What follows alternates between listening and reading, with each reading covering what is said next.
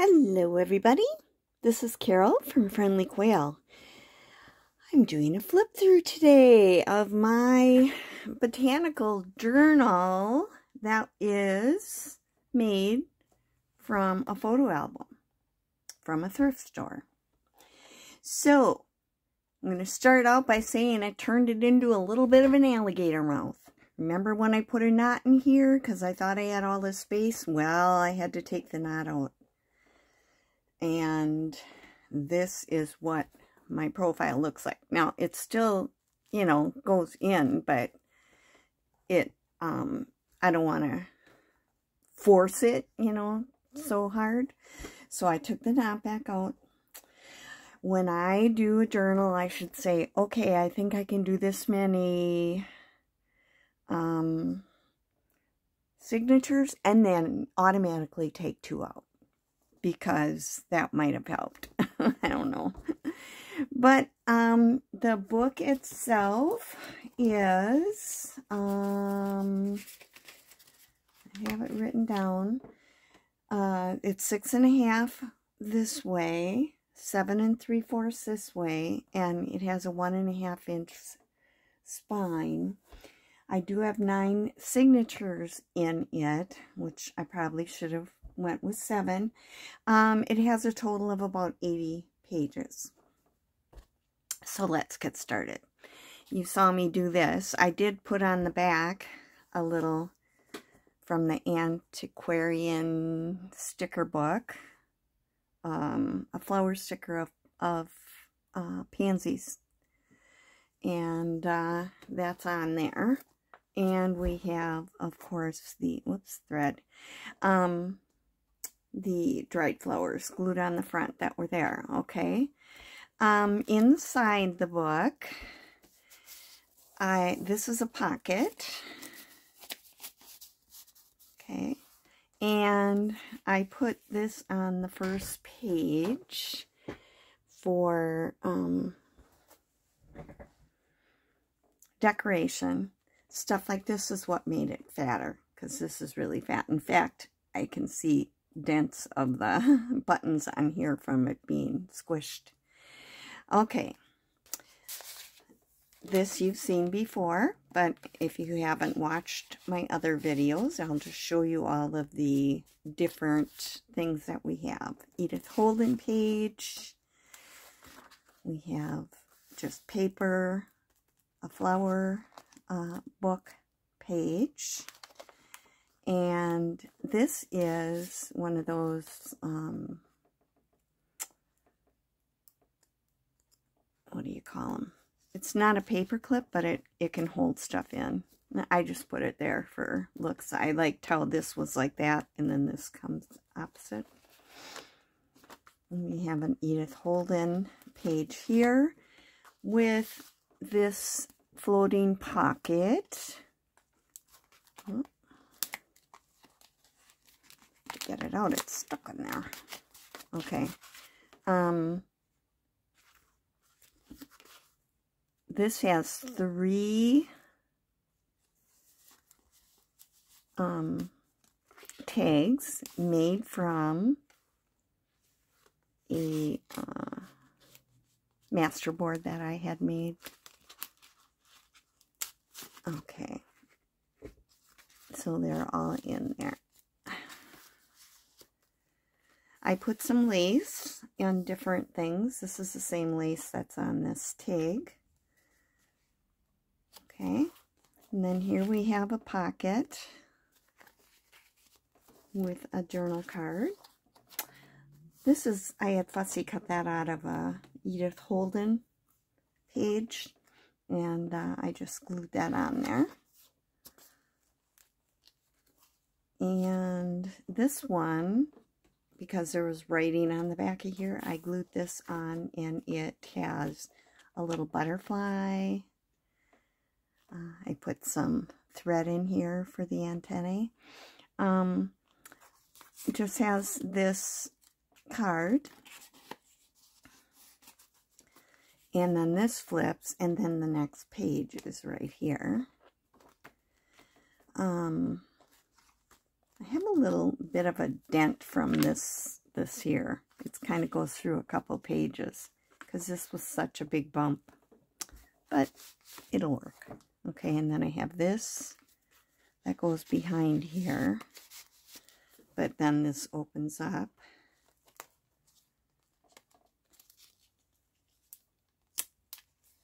And you could also write in here. The little gate pocket. Okay. And this knot got awfully fat. I put a piece of that here as well. But I kind of have this up here because the knot's kind of fat. So I have it sticking out the top a little bit. Okay, I put a little piece of ribbon here.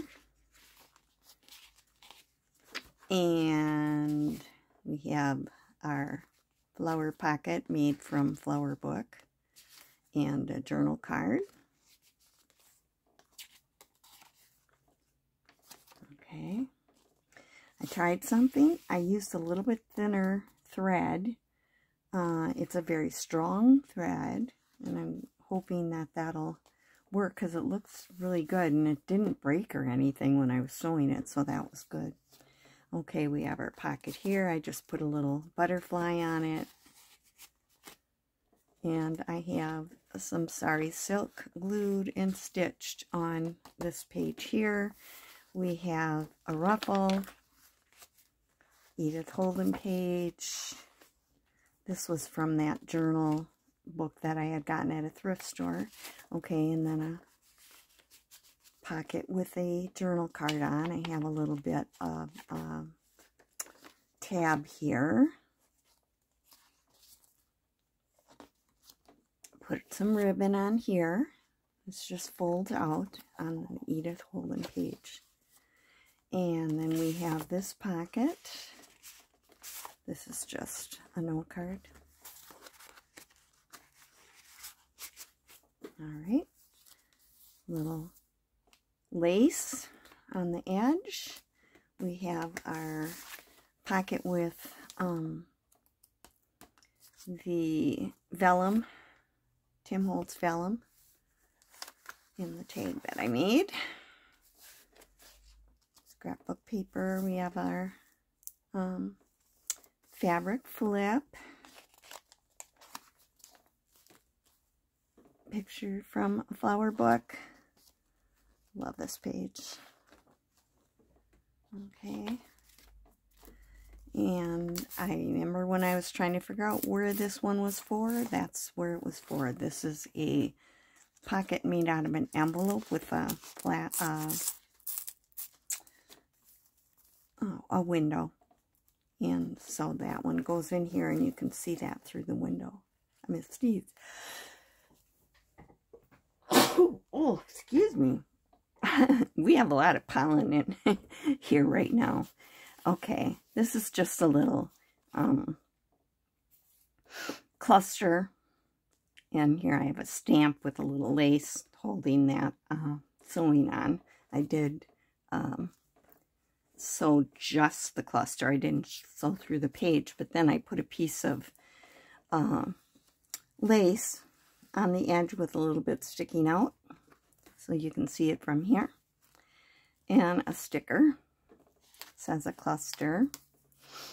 This is the rose pocket that opens up. You can write in there, and then we have our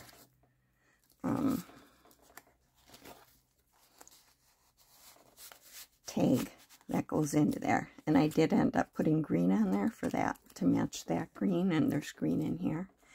Alright, paper with a little rub-on transfer. Oh, Edith Holden page. This one, instead of putting it in as a page, I glued the edges on as a pocket. So we have a tab. You can write in here, and it's a pocket. So here is a journal card that goes in that pocket. This is the one I showed you before, that it's a circle, and then you have these circles that you can write on. Sometimes I don't ink the insides of them, but I did on this one. And Edith Holden. It's just so pretty, I think. Edith Holden pages, just so inspiring. Okay, I have a piece of lace on the edge of that paper. Here we have another signature. And on this, I did put another one of those page edge things that you can use to put things in or use as a bookmark. It's just two the same, just glued together on a little bit of part of it, so it sticks on there. And I put it on a smaller one. You can put it wherever you want. You know, you could. Some of my eco-dyed alcohol dyed eco paper. I have another one of the transfers here, book page. And then here is a journal card in this little pocket here. And the fabric on the edge of that. Okay. Here we have this pocket, floating pocket kind of thing, where I put in this journaling card. It's not backed. I wanted to keep it thin, but I do have this, which is a little notebook, and I used scraps that I had cut off from the pages, so you can write in here. And I just have a little notebook with a little grasshopper on the front. Okay, more alcohol ink paper. This was with maple leaves book page, the little piece of trim on the edge. This is a rose book page. Okay, and then I have this pocket, the tuxedo pocket, because it's like the lapels, where we have a note card. You could put something on that too if you wanted, but I didn't. And a journal card. More eco-dyed. Edith Holden. Folds out. Okay, and then I put just a little ribbon kind of ruffle here. I did sew it through the paper, and I opened this up so it went down into there. And we have a card to write on, plus you can write on here. And more alcohol ink eco-dyed.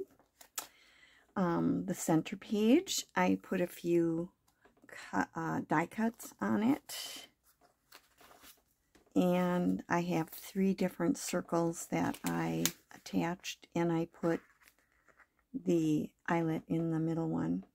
Could be have something hanging off of it, or just decoration.